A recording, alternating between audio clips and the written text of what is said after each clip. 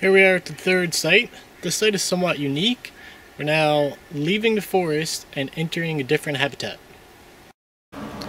On this side, we can see the gradual decrease of trees signifying the end of the climax forest. And on this side, we can see the gradual increase in herbaceous plants and shrubs signifying the beginning of the fen, which is the next site. The transition zone from one type of ecosystem into another, or in other words where the two ecosystems overlap, is called an ecotone. As you move through the ecotone, you get changes in water content, soil type, and so on. An example of how the change in environment, in this case water content, causes the species to change is provided by two types of moss. On this side, we see the moss that occurs in the drier forest habitat, and on this side, we see the moss that occurs in the wetter fen habitat. As an ecotone provides conditions of both adjacent ecosystems, species diversity in this zone is higher. I also want to mention that the ecotone here is relatively narrow, meaning that the transition from the forest into the fen occurs fairly rapidly. When leaving the fen, the ecotone will be larger and more gradual, and I'll point that out when we get there.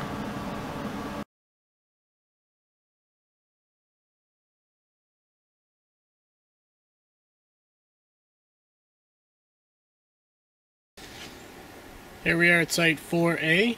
This is our first stop in the fen. By taking a quick look around, you can notice the vastly different environment in this area. It's open and sunny compared to the sheltered and dark environment under the canopy in the forest. There's not a lot of trees, or not tall ones anyway. There's mostly shrubs and grasses. Fens are formed when water tables close to the surface are filled in with organic matter. Typically there's a flow of water which carries nutrients into and out of the system, with a net gain of nutrients into the system. So you might be wondering, if there's plenty of sunlight and a net gain of nutrients, why isn't this area flourishing? For example, take a look at this tree. The issue here is that the breakdown of organic matter releases acids and acidic resins, and these build up in the fen, causing the water to become acidic. The acidic water acts as a preservative and slows down the decomposition process, keeping nutrient levels low. Furthermore, it prevents proper root development and causes unfavorable rooting conditions for larger plants. It keeps the roots shallow. Lastly, it impedes nutrient uptake by plants. All these factors contribute to the small and misshapen nature of the plants in this area. While plant diversity is fairly high, it is limited to shrubs and grasses that are anatomically and physiologically adapted for these specific conditions. Let's take a look at some of these plants. These berries here, which will normally be bright red when fully ripe, are called marshberries. This plant right here, which has white petals, is called a bog candle orchid. This plant right here, which has the leaves are curled on the sides and there's a white cottony material, is called Labrador tea. This plant, which the leaves point straight up, is called leatherleaf. Here we see sweet gale, which has sort of elongated teardrop shaped leaves, and there are serrations on the tip. Here we have bog laurel, which is similar to sheep laurel. The difference is in bog laurel the flower is at the top, whereas in sheep laurel there's leaves above the flower. And lastly, here we have bog rosemary. I also want to point out this tree right here. A lot of people in Newfoundland will call this a juniper, but juniper is actually an entirely different species, different plant. The proper name for this tree is larch, And so for this reason, it's important to use scientific names as opposed to local names. Lastly, I will point out the pitcher plant, Newfoundland's provincial flower, as an example of a microhabitat within a fen ecosystem. Because of the acidic nature of this environment, this plant can't take up enough nitrogen, so it is adapted to trap insects. The pitchers fill up with water. An insect walks down there, it can't walk back up because of downward pointing hairs.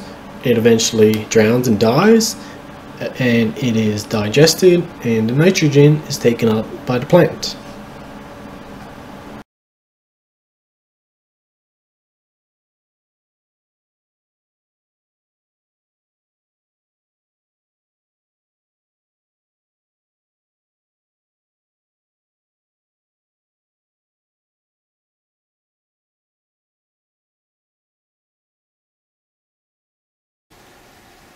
Here we are at Site 4B. The rock mound to the side of me is another example of a microhabitat within an ecosystem.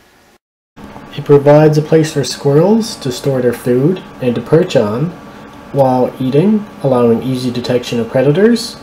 It also provides a home for numerous insects.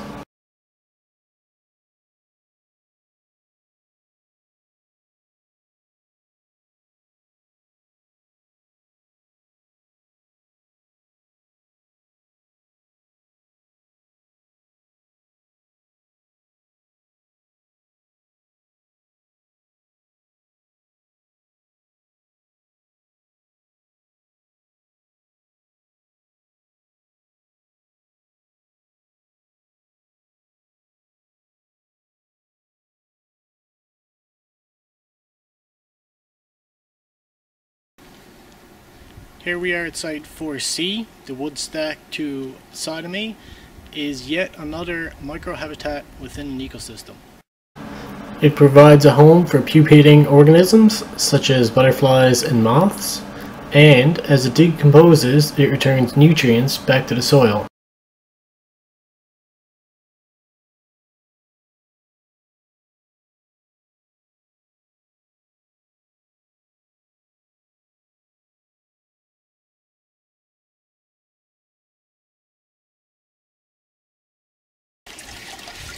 Here we are at Site 4D. We're now leaving the forest and entering the fen. So because we're going from one ecosystem into another, this area is called an ecotone. One thing that I wanted to point out is the gradual change in vegetation in contrast to the quick transition of the ecotone when entering the fen, and this results in a much wider ecotone at this location.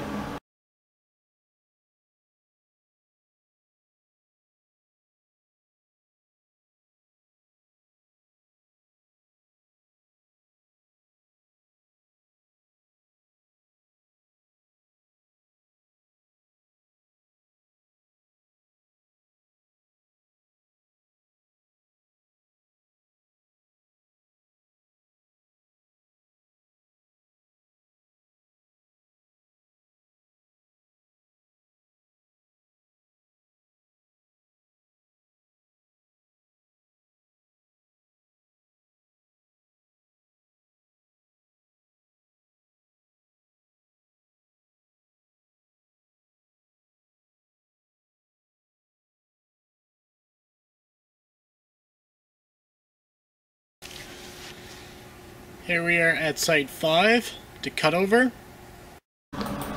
By taking a quick look around, you can easily see the open area where the trees were cut down.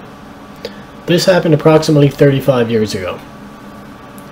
This area is an example of secondary succession, which occurs in areas where a previously existing community has been removed by a smaller scale disturbance that does not eliminate all life and nutrients from the environment. For example, a fire, a flood, a virus, and in this case cutting, which did not destroy the underlying soil. It is called succession because certain species have evolved to exploit the particular conditions of the community in a predictable sequence. The underlying soil and high level of sunlight have attracted pioneer species such as grasses, seen throughout, and mountain alders, seen here. As pioneer alder shrubs and other intermediate species, such as pin cherry, seen here, grow taller, they will reduce the amount of available light and be outcompeted and overtaken by shade-tolerant trees like fir and spruce. Eventually, fir will overtake the spruce trees as they have a shorter germination time, and you will get a climax forest.